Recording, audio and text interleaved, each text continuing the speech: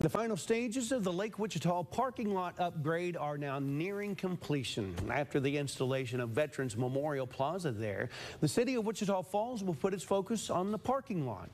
Assistant City Engineer Shanice Robinson says that this upgrade could improve foot traffic around Veterans Memorial Plaza as well as the pavilion at Lake Wichita Park. The upgrade comes with a little less than an $800,000 price tag, which is being paid for with 4B funds. Robinson says after construction began in the spring of last year, they're finally seeing a light at the end of the tunnel. It's basically almost done at this point. The contractor has installed all the curb and gutter along the perimeter of the parking lot. He's got 2 layers of asphalt down, and there's just 1 more layer of asphalt to be placed.